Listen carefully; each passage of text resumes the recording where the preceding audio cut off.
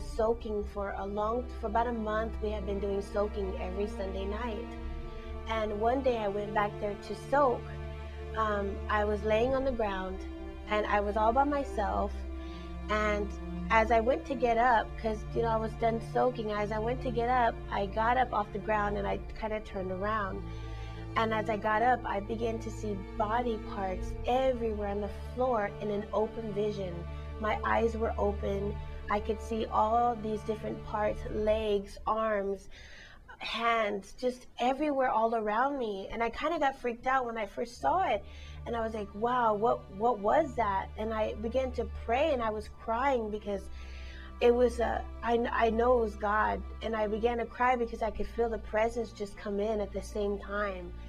And as I began to turn around, the Lord told me, he says, I'm going to give you these body parts, but will you hand them out for me? And I remember when he told me that, I said, immediately, I said, yes, Lord, I'll hand them out for you. Whatever you want me to do, I'll do it. And when I experienced this, I never understood the fullness of it. So this encounter that I had 2 weeks ago, he told me, go back to the area where you had that encounter. And I said, okay, Lord, I'm going to be obedient. I'm going to go back there. So as I began to walk back there to the aisle where I laid before, immediately I could feel the presence of God.